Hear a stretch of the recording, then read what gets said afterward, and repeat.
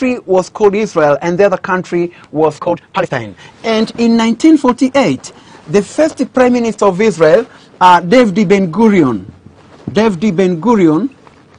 declared the establishment of a new state of Israel. And the establishment of that state of Israel, my dear students, has contributed to the beginning of conflict between the Arabs and Jews. In fact, it started with a war in 1948.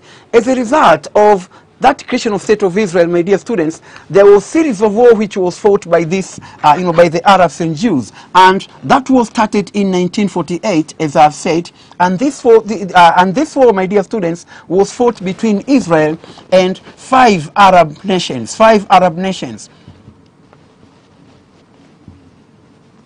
Here, my dear students, we are talking of countries like Egypt. There was Egypt.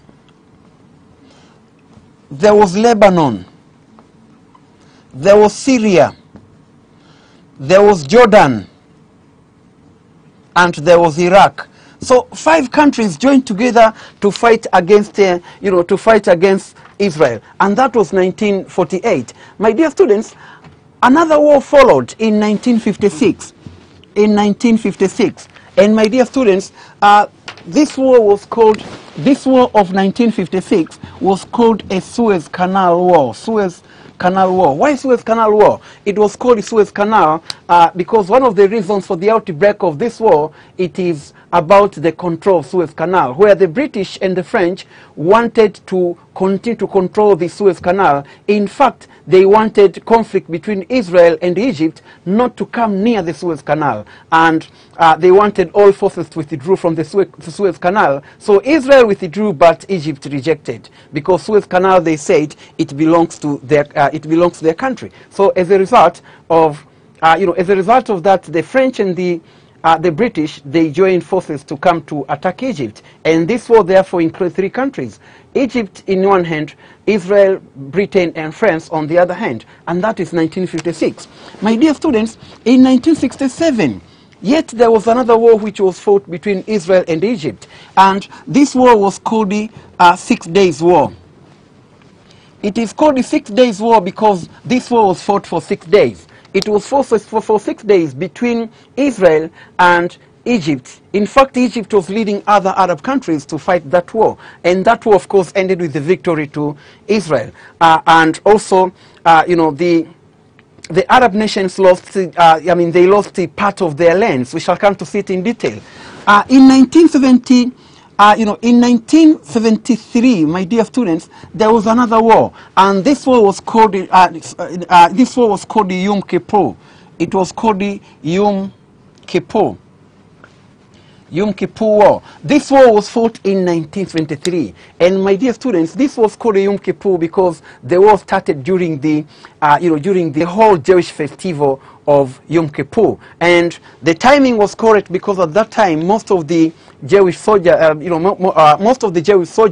were on holiday. So Egypt attacked Israel because they knew that most of the Jewish soldiers were on holiday. So, my dear students, this is the way we can describe about wars which was fought. So, our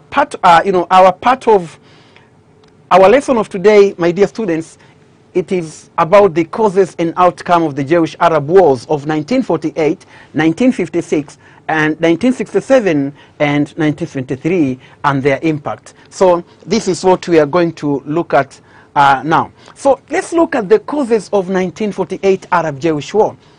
First, of course, we said the war started in 1948, soon after the declaration of a new state of Israel on May 14th, 1948. Remember, I said declaration was made by David Ben-Gurion. And the moment Israel declared their nations, then the Arabs started to organize for war, trying to oppose the declaration of that new state of Israel. Let's look at the causes for the 1948 Arab-Jewish war. The creation of state of Israel without the consent of the Arabs.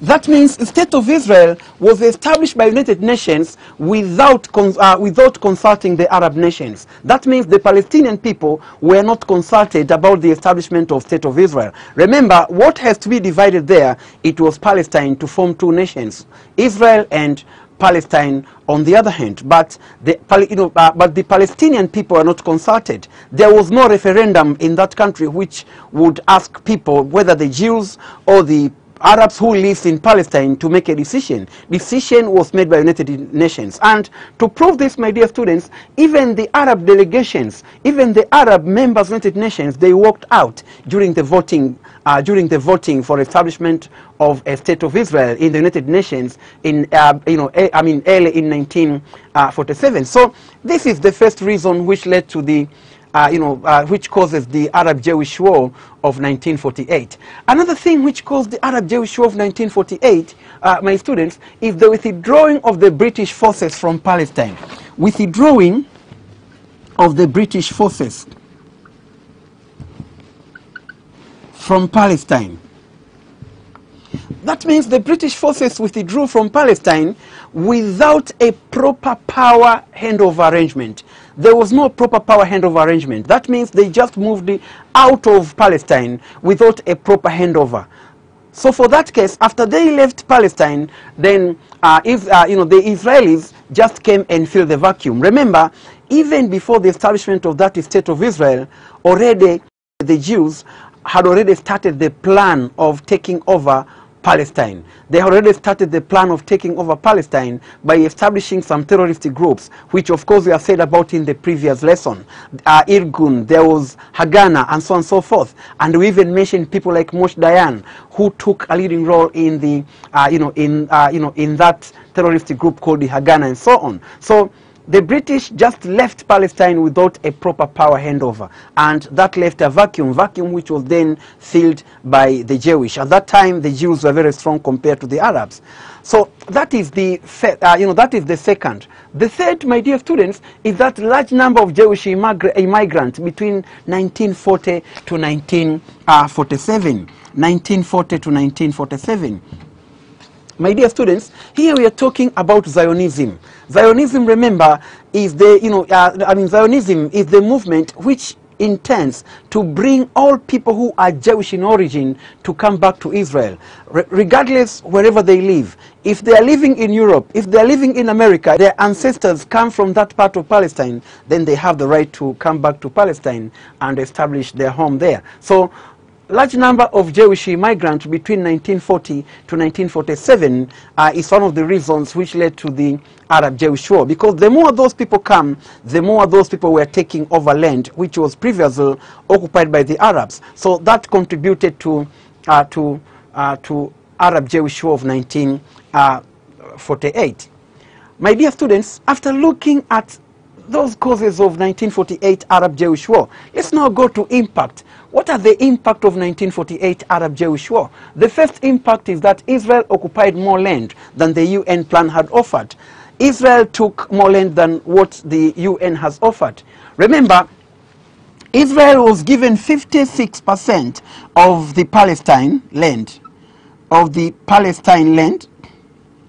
and the Arabs, of course, were given 43% of the Palestine land. But at the end of that 1948 war, most of the land, in fact, the size of Jewish land was increased more than what they were given by the United Nations. And as you can see here, my dear students, this is 1946, as you can see here.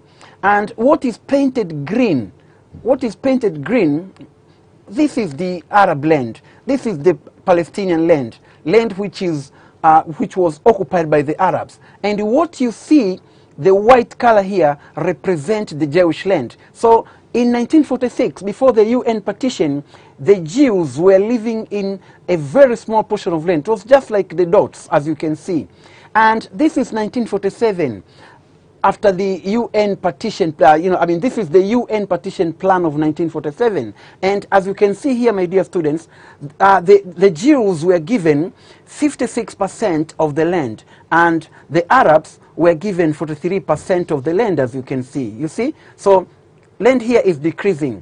The Arabs had much more larger land here, but in 1947, at the UN partition plan, the land was decreased. If you go to 1949 to to 1967. Remember, 1949 here was after the 1948 Arab-Jewish War. And 1967, it was just before the 6 Days War. So you can see, this is now the land of Arabs. The land has been even more reduced, And this is Gaza, as you can see. So, my dear students, this is Israel. So that means the territorial size of Israel has been increased even more. And in 2000, of course, in 2000, this is the way it is. Now the Arabs are living in the Darasa, as you can see. You know, this is West Bank and this is Gaza. And most of the land has now been taken by Israel. So, so as you can see here, there was the changing borders. So this has to become, one of the impact. The second impact, my dear students, is that 100 of Palestinian people became refugees in the neighboring countries. And after the war, Israel refused those people to return to Palestine. So the millions of Palestinians, they became refugees to the neighboring countries. Some of them went to, some of them went to live in, they went to live in Lebanon. Others went in Jordan. Others, in fact, they went to Syria. Some others went to North Africa, in Egypt, and so on. And even after the war, Israel refused those people to return to their homeland. So that is another very important impact. Another impact of 1948 Arab-Jewish War, my dear students, is that the relation between USA and Israel was strengthened. The relation between USA and Israel was strengthened. The relation between USA and Israel was strengthened. Remember, because of that 1948 war, and because of the fact that many Arab nations joined together trying to destroy Israel, the United States of America felt that they have the responsibility of defending Israel by using whatever means possible. So, since then, United States of America has been providing weapons and the other financial and technical aid to Israel until now as we speak. So the relations between United States of America and Israel was strengthened because of the, 1948 Arab-Jewish War, due to a fact that the Americans then they realized that if they don't help Israel, then Israel one day is going to be destroyed, because so many Arab nations joined together, and Israel felt that they were the lonely country in the region, a country which is surrounded by the, by the Arab nations, the one they referred as the enemy. So, my dear students, as you can see, this is also another very important impact of the 1948 Arab-Jewish War. But, my dear students, let's now come to a very important part of this lesson of today. Let's ask ourselves a question. Why Arabs were defeated in 1948 in that Arab-Jewish War? Why were they defeated? The Arabs were defeated for, of course, for many reasons, but one reason which is so important, the first reason which is so important here, my dear students, is that the Arab troops were poorly equipped compared to Israel. The Arab forces were very poorly equipped compared to Israel. They didn't have sophisticated weapons. The weapons they were using were very poor, that's one. They were using weapons were very poor. But also, they didn't have the, the army, the Arab army. The Arab army was very poorly trained.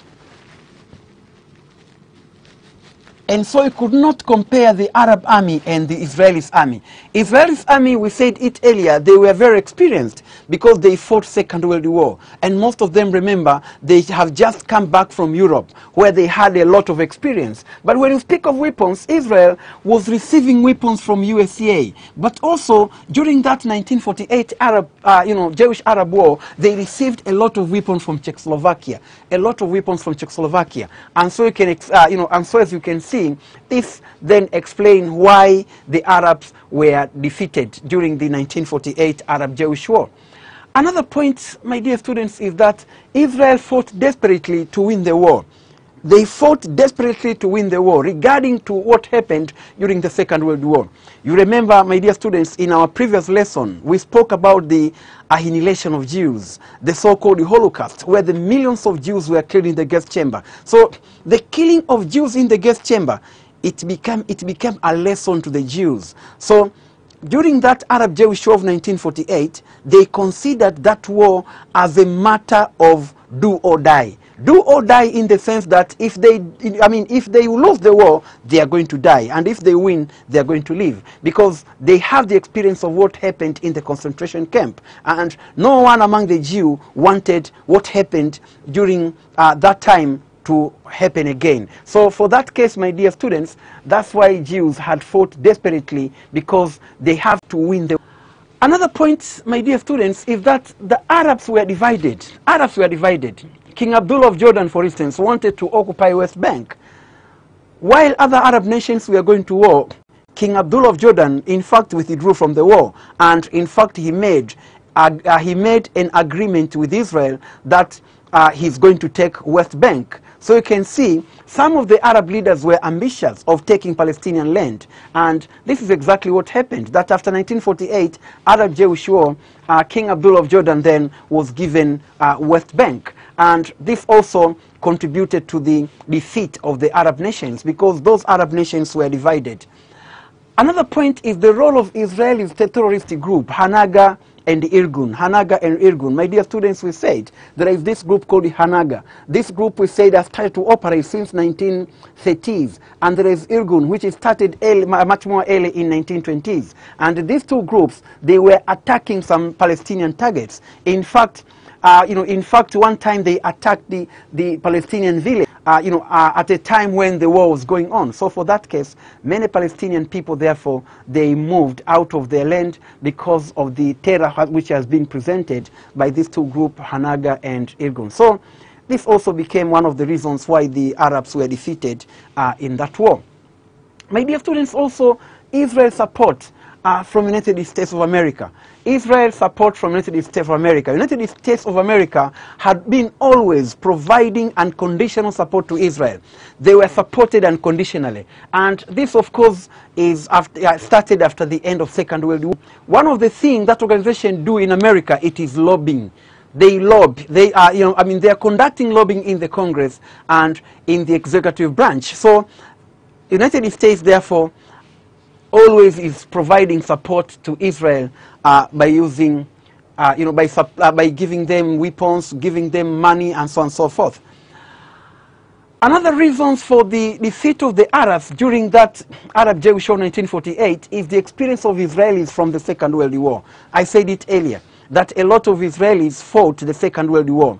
A lot of Jews fought the Second World War. Some of them fought particularly with the Allies. They fought with the British. They fought with the French against the Nazis, against Mussolini, and so on. So at the end of the war, most of them had already acquired very, very large experience of, experience of war. So it was not, so it was very simple for them to fight against the Arabs, who were very highly inexperienced. So this also explains why those were defeated. Let's now look at the causes and the impact of 1956 Suez Canal War.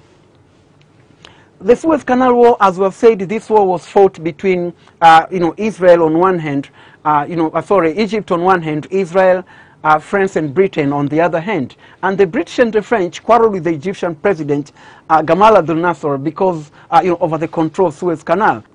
This is the development of that Suez Canal. Suez Canal, of course, in 1875. You remember time when that Suez Canal was built. Egypt, France, and Britain, they had shared in the construction of that Suez Canal, and the British government had been a principal stockholder since 1875. But on 26th of July 1956, Nasser announced that he was taking over the canal to get money to pay the Aswan Dam construction. Remember, he asked for money from the Americans and they refused. So he said he wants to generate money that will help Egypt to construct the Aswan, the Aswan Dam, Aswan Dam, which was so needed for irrigation and generation of hydroelectric power. On October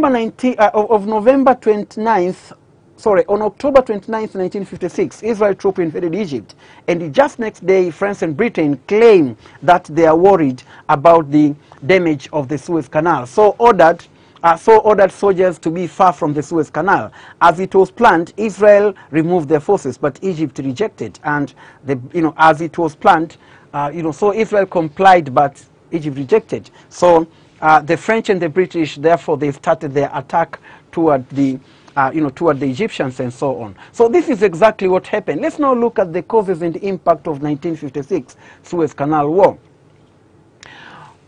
The British and the French soldiers landed near the Egyptian city of Port Said, and the Egyptians struck back by sinking the scores of ships. My dear students, let's now look at the impact of Suez Canal War of 1956. What does this, what impact does this Suez Canal War of 1956 has?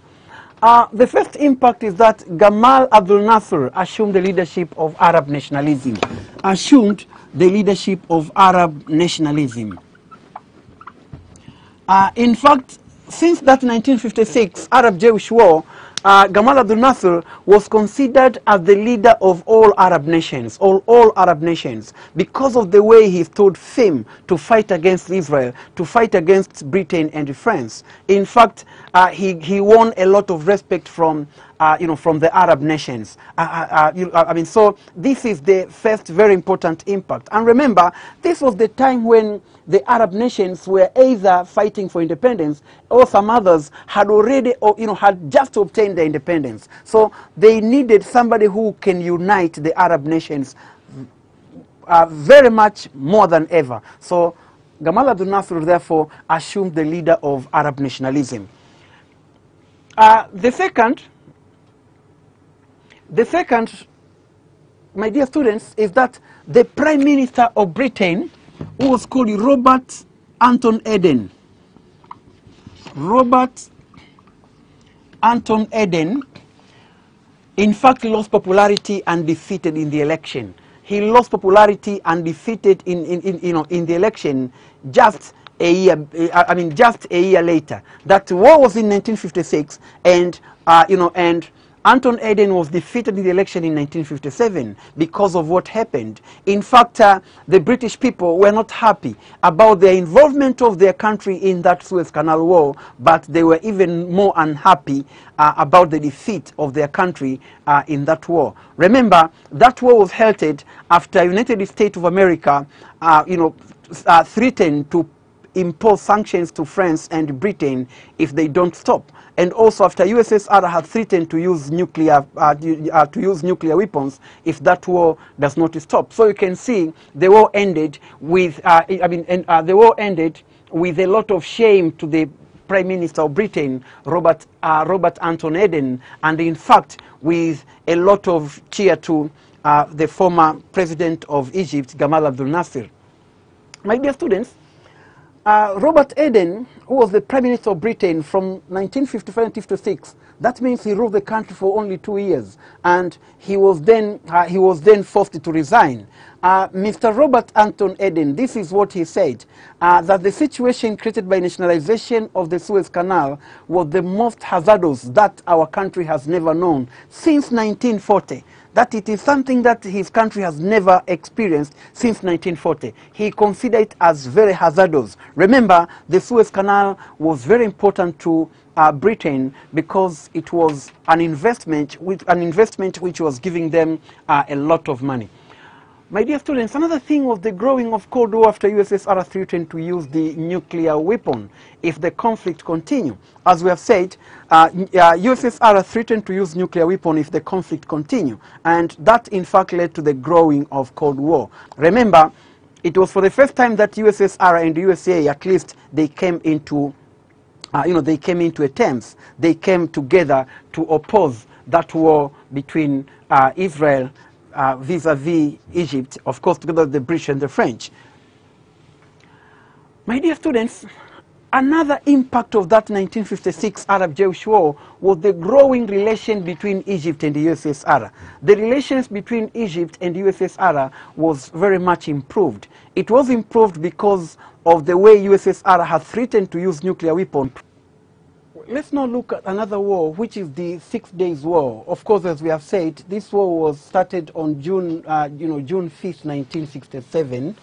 The 5th of June, 1967. And of course, I said it earlier that this war was called the 6 Days War because it was fought for 6 days. It was fought for 6 days with a victory to Israel. In fact, in a very short time of 6 days, Israel succeeded to wipe out the powerful Egyptian air forces.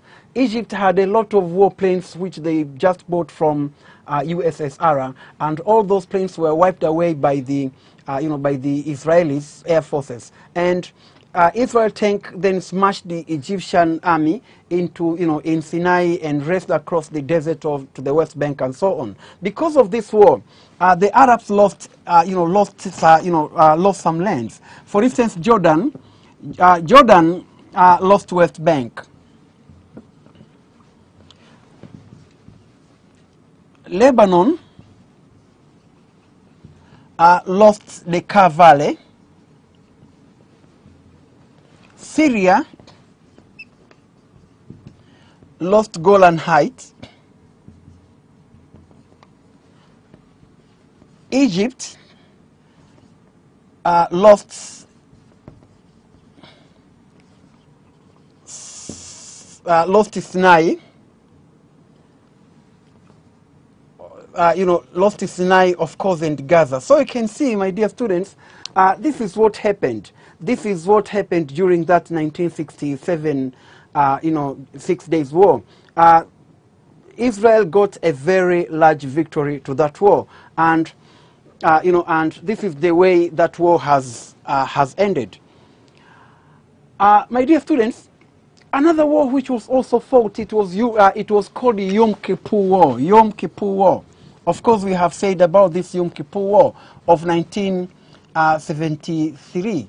This war, of course, was started by Egyptian forces, and Egypt and Syria army attacked Israel, and the date, as I said earlier, was very careful chosen, because they chose the day which was the day of Jewish festival, the festival of Yom Kippur, where a lot of Jewish soldiers were on holiday. So they wanted to smash the Jewish army. And of course, to some extent, they succeeded. It is the Americans who rushed the warplane and other weapons to replace the ones which has been destroyed in the first fighting. So Israel, after receiving weapons from the United States, they were able to recover and, in fact, to take back the areas which were formerly conquered by the Egyptian and Syrian forces. So because of this Yom Kippur War, then it was very clear that the problem between the Arabs and Jews can no longer settled by war. After looking at the impact, the causes and impact of the Arab-Jewish wars of 1948, 1956, 1967 and 1923, let us now go to another very important part of this lesson of today, and that is the Camp David Accord of September 1978.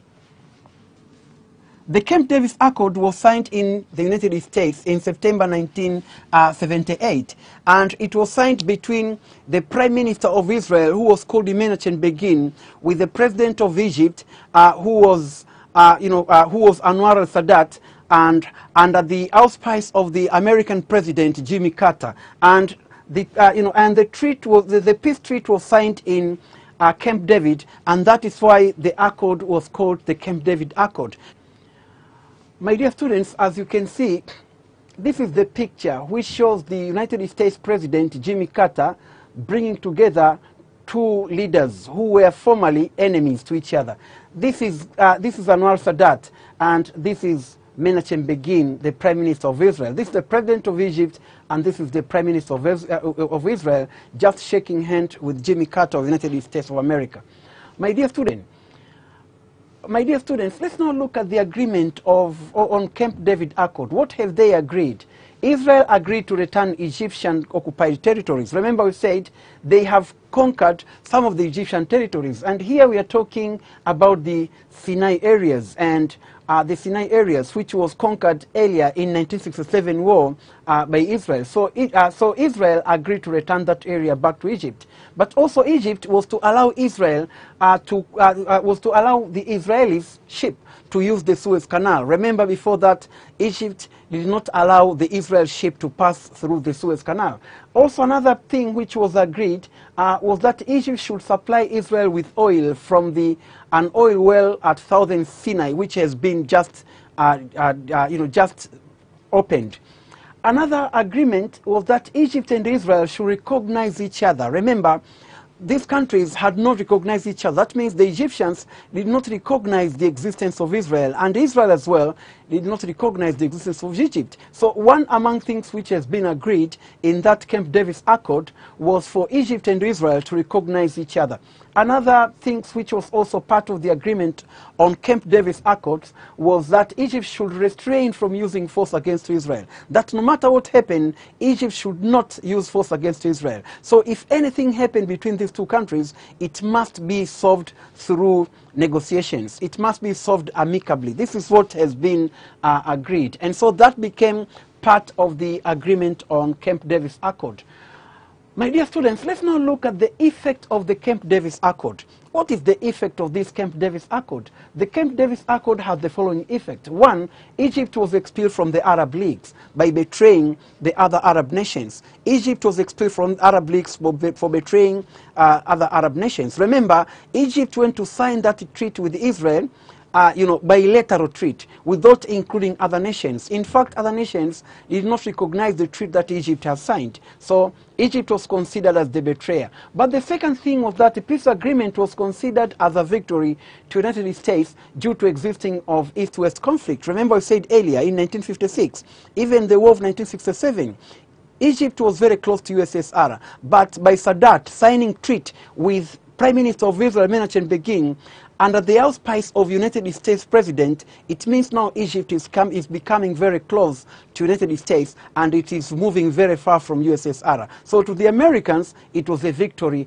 especially looking back to that East-West conflict, looking back to the Cold War situation. So that is another very important effect.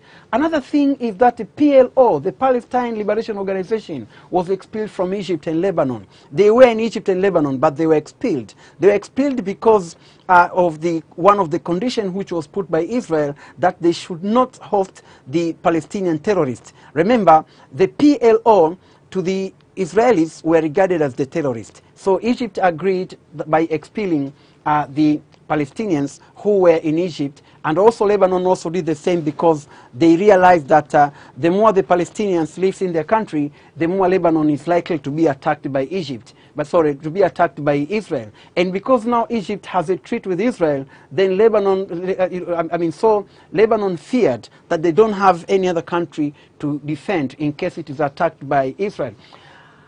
Another effect is the signing of peace treaty between Egypt and Israel, which fought 4 times since the creation of that state of Israel. Another effect of that accord was the signing of the treaty between Egypt and Israel. In fact, it was supposed to be the first. And remember, these two countries were two traditional enemies, which went to war 4 times. We mentioned 1948, 1956, 1967, and 1973. Another effect of Camp David Accord, my dear students, is the assassination of President Anwar al-Sadat by Muslim Brotherhood, who claimed responsibility. Sadat was killed. Why? Because they blamed Sadat that he has betrayed the Arab cause. He has betrayed his fellow Arab nations by signing the treaty with Israel. So Sadat was assassinated, in Cairo, and this also is one of the effects of the Camp David Accord. Another effect is the establishment of USA-Egypt relations. USA-Egypt relations was established. In fact, it was strengthened. And Egypt is started to receive some military and financial aid from the United States of America ever since. Also, Egypt regained the occupied territories. Of course, I've said about this. They were able to get back the areas which were earlier conquered by Israel during the 1967 war and 1973 war. Another effect, my dear students, is that it laid down a foundation for future peace agreement. It laid down a foundation for future peace agreement. We know that after that 1928 Camp Davis Accord, there were some other agreements which have been made by the Arab leaders. There was peace agreement between Yasser Arafat and Menachem Begin, as we shall come to see about it later. Another thing, my dear students, is that as you can see, my dear students, this is the list of peace agreement which has been made ever since. There is Camp Davis 1, 1928, 1929. Jimmy Carter, remember, he bring together Sadat and Begin. But there was also Madrid Conference of 1991, where George W. Bush brought together the Israelis and Arabs together. Also, there is Oslo Accord of 1993. Bill Clinton, the President of the United States of America, brought together Yasser Arafat and Yitzhak Rabin. Also, another one was Camp Davis of 2000 Summit. This also, Bill Clinton again brought together Arafat and Ehud Barak. So, my dear students, as you can see, this is the list of peace agreement. So, the effort has been made. But very recent, there was roadmap. George W. Bush introduced the roadmap, of course, to peace in the Middle East. And also, Barack Obama came up with what he called a two-state solution, where the Jews and the Arabs, they can live together, whether two states can be established. A Jewish state and an Arab state can be established side by side. This is what was said by Barack Obama. So as you can see, my dear students, there has been some efforts to solve that problem, to solve that conflict, which of course we said earlier in the last lesson that it was one of the long existing conflicts in the world. But unfortunately, until now when we speak, there is no, there is no success to this effort. My dear students, let's very quickly look at the causes of the Middle East crisis. We have got the land questions. The issue of land. We have got the question of religion, Jewish expansionist policies. We've said about it. Impact of Cold War, strategic reasons, weakness of United Nations, role of imperialists, and so on and so forth. My dear students, let's now break for a while and we'll be back for the answering questions that I gave you earlier. Welcome back, my students. Remember, earlier in our, when we started our lesson of today, I gave you some questions. And let's now look at the answers to the question that I gave you. And I believe that also you have gone through this question and probably you have the answers as well. So let's look at the first question. The conflict between Arab and Jews has the far-reaching effect that goes beyond the disputed areas. Substantiate this statement. That means the conflict between these two countries, between the Arabs, we are talking of the, Arabs and Jews, but our reference should be made in the Palestinians and the Jews, Palestinians and the Jews, Palestine and Israel. That conflict goes beyond, they goes beyond the borders of these two countries. They have the far-reaching effect that goes beyond the disputed areas. Disputed area here, my dear students, we are referring to, Palestine, the area which has the conflict. So it goes beyond. So let's look. How can you substantiate? How can we prove that, yes, that conflict has gone beyond? One is the political instability in the Middle East region. There is no peace in the Middle East region, my dear students. If you go to Iraq, you are going to find war. If you go to Lebanon, you are going to find war. If you go to Syria, there is a war. And in fact, the conflict the wars which is fought in this area, they are very much linked with the problems which started between the Arabs and Jews, in those years, in 1948. The second reasons that we can use to substantiate this statement is the rise of terrorist movement. There is the rise of terrorist. This is another impact, the rise of terrorist movement. If you go to Lebanon, you're going to find a group which is called the Hezbollah.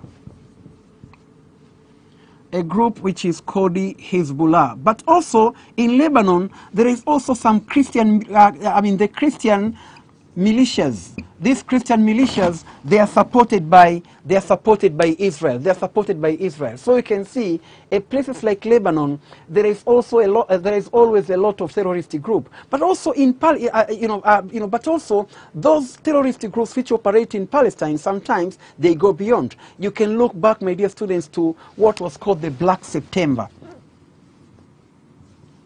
the Black September. You know, a terrorist group which was led by a man called George Habash. This has been one of the very fierce terrorist group ever.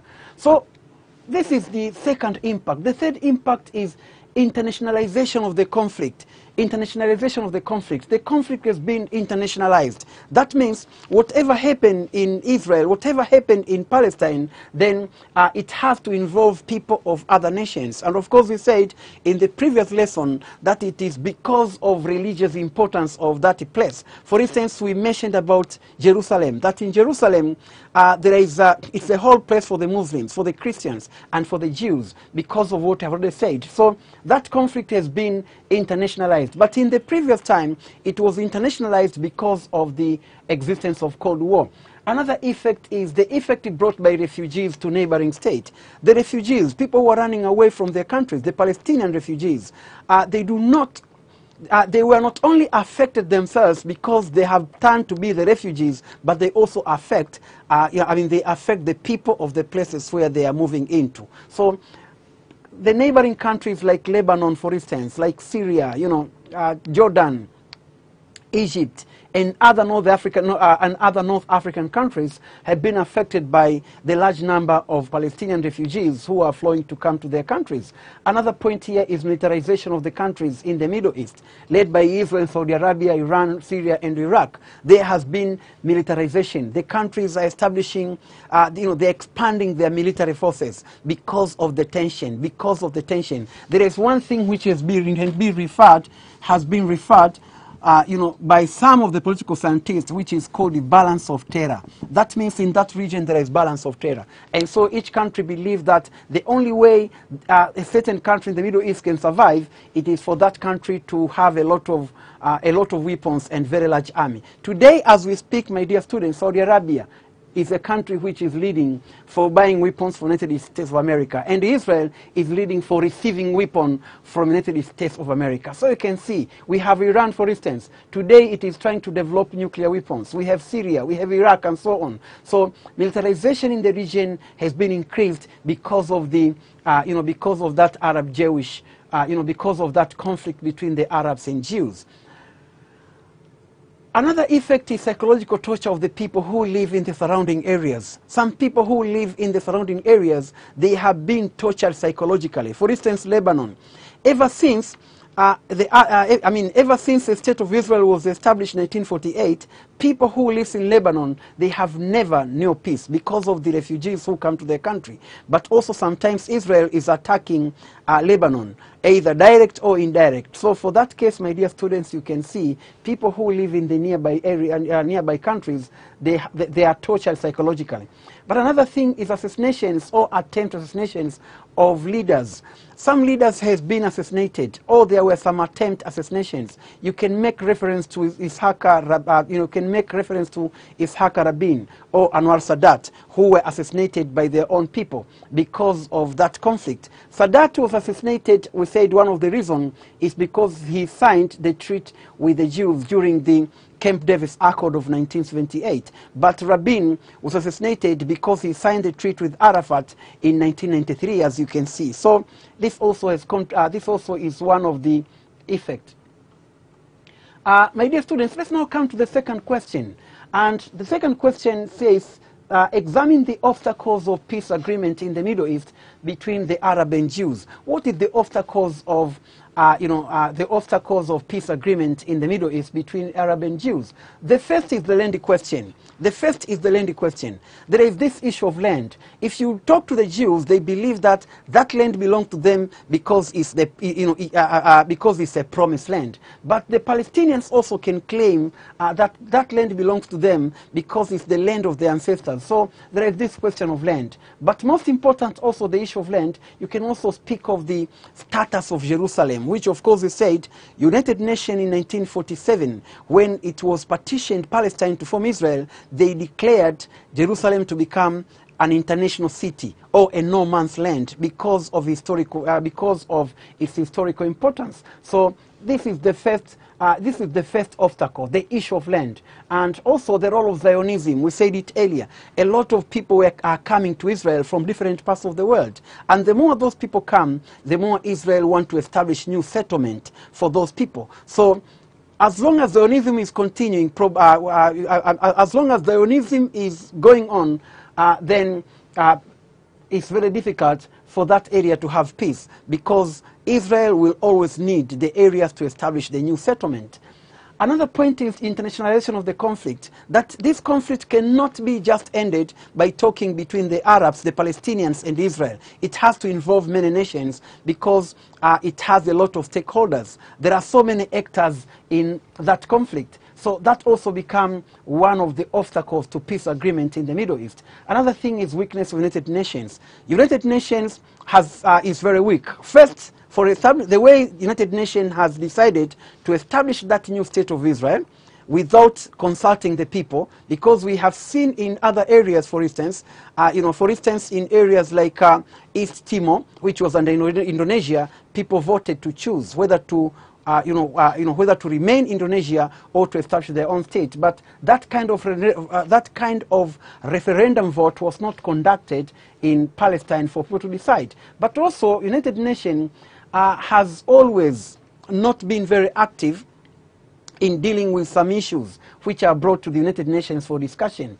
Another thing is the role of United States. United States of America, one can say, she has got a carrot and stick. That means because she's a powerful country, many people believe that United States is the one is the country which can finish that conflict. But because of her special relationship with Israel, then it becomes so difficult for that conflict to end. Another point, another obstacle, my dear students, is the existence of many armed militias. In that region, there is a lot of armed militias. There is a lot of armed organizations, to the extent that even if you speak with this organization, still other organizations can continue to fight. For instance, let's look, for instance, among the Palestinians. You want peace with the Palestinians. Who are you going to speak to? Are you going to speak with the Hamas, or you're going to speak with PLO? Are you going to speak, let's say, with Al-Aqsa Brigade, or you're going to speak with Al-Fatah? So that is very difficult because of the existence of a lot of armed militias. Another obstacle is the Jewish-Arab ultranationalism. Jewish-Arab ultranationalism. Ultranationalism, my dear students, is what we can speak of as the extreme nationalism. That because of this extreme nationalism, then some people believe that, some people believe that they cannot talk with the Jews. And some Jews believe they cannot talk with the Arabs. And that goes the same with the question of land. That some people believe that this is our ancestral land. This is our holy land. And we cannot allow anybody to take our land. And this explains why Rabin was killed. Rabin was assassinated because some Jews blamed Rabin that he's selling, that Rabin is selling their lands to the Arabs and so on. Another point is religious question and the fate of Jerusalem. Of course, I've said about this of religious question and the fate of Jerusalem. My dear students, let me now leave you with this question. What efforts have been employed so far to solve the Middle East crisis? What effort has been employed so far to solve the Middle East crisis? Of course, I mentioned it earlier. There is Camp David I. There is Madrid Conference of 1991. There is Oslo Accord 1993. There is Camp David of 2000 Summit. Of course, Camp David II of 2000 Summit. There is Roadmap and a two-state solution, which of course is said was offered Barack Obama. So you can see, my dear students, you go through this question and ask yourself, what efforts have been employed so far to solve the problem in the Middle East? Are those efforts functioning?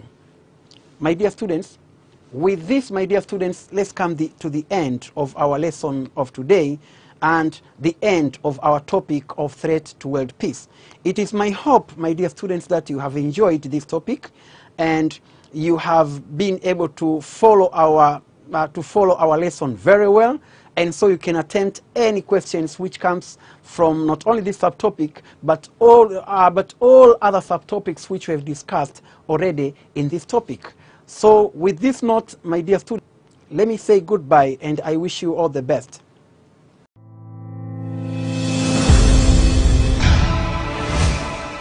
Kipindi cha Darasa Online kimeletwa kwenu na Chuo Kikuu cha Sauti Mbeya.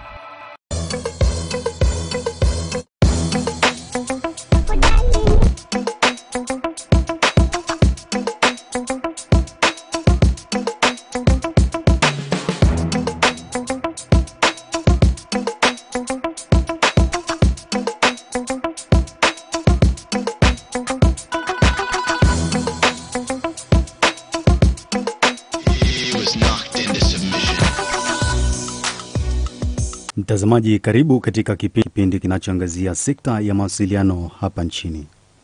Leo tunaangazia siku ya usalama mtandaoni, siku ambayo huadhimishwa na nchi mbalimbali duniani kuanzia mwaka 2004 kwa lengo la kutoa elimu kwa umma juu ya namna ya kutumia mitandao kwa usalama. Mamlaka ya mawasiliano nchini TCRA imeadhimisha siku hii jijini Dar es Salaam kwa kukutanisha wanafunzi wa shule za msingi, sekondari na vyuo, lengo likiwa ni kutoa elimu na kuwakumbusha wananchi umuhimu wa kutumia mitandao kwa faida. Irene Kiuhil ni afisa tehama mkuu wa TCRA. Anaanza kueleza nini maana ya mtandao. Mtandao ni muunganiko wa kompyuta au vifaa vingine vya mawasiliano na kuwawezesha wale watumiaji kuweza kuwasiliana. Hiyo ndio maana halisi ya mtandao. Kwa hiyo ukiangalia hapo utagundua kwamba kwenye mtandao kuna muunganiko. Ni muunganiko wa kompyuta ambao sana sana umefanywa kwa ajili ya watu kuweza kuwasiliana. Kwa hiyo mtandao leo hii unatufanya tuone kama vile dunia ni kama kijiji kimoja, kwa sababu haijalishi umbali ulioko, unaweza kuwasiliana na mtu wakati wowote. Na hivyo tunaona kwamba mtandao inakuwa hauna mpaka. Lakini Waswahili wanasema kwenye wengi hapaharibiki jambo. Katika ulimwengu wa mtandao mambo mengi yanatokea. Ukitumia mtandao vizuri utanufaika na faida zilizomo, na ukitumia mtandao vibaya unaweza kupata na madhara mbalimbali. Kwa hiyo ni rai yangu kila mmoja kuwa makini pale anapokuwa anatumia mtandao. Nitoe mfano wadogo zangu. Leo hii nani anaweza akatoka nyumbani saa 6 za usiku akapita sehemu ambayo kabisa anaona hapa ni vichakani, alafu asema mimi napita kwa sababu tu kuna polisi, kuna mahakama, kuna wanasheria, napita. Kwa hiyo kila mtu anachukua tahadhari. Sasa jinsi tunavyochukua tahadhari kwenye huu ulimwengu wa kawaida, na tunaweka milango, tunaweka na magrili kwenye nyumba zetu, vivyo hivyo unapokuwa unatumia mtandao lazima kuzingatia kanuni, sheria na taratibu zilizowekwa, na hasa kuzingatia sheria ya makosa ya mtandao ya mwaka 2015. Je, kuna madhara gani kwa wananchi kutumia mitandao vibaya? Kiuhil anafafanua. Taarifa za uongo, fake news. Hii ni mashahidi. Nafikiri wengi wetu tumepata ule ujumbe ambao unapenda pia kuongelea taasisi yangu, ulienea juzi, unasema mamlaka ya mawasiliano imeibiwa mitambo ya kuzima line ambazo hazijasajiliwa. Mlipata mjepata? Mlipata Sasa kama mnataka kudhibitisha tumeibiwa mitambo au la, msisajili line. Kwa hiyo ni mifano ambayo ya fake news ambazo zinaendelea katika mitandao. Na njia sahihi ya kuepukana na kusambaza hizi fake news ni kuthibitisha. Unapopata taarifa yoyote ile katika mtandao, hakikisha kwanza unathibitisha chanzo cha hiyo taarifa, kuliko wewe sasa ndio kuwa msambazaji. Kwa sababu mwisho wa siku, kwa kupitia sheria ya makosa ya mtandao ya mwaka 2015, aliyeianzisha hiyo taarifa, aliyeisambaza hiyo taarifa, wote mtawajibika kwa mujibu wa sheria. Kwa hiyo tujiepushe sana kuvisambaza taarifa ambazo hatuna uhakika nazo. Madhara mengine ambayo yapo kwenye mtandao ni wizi wa utambulisho au identity theft. Kwa hiyo unakuta mtu anaweza kutumia picha ya mtu na jina la mtu akafungua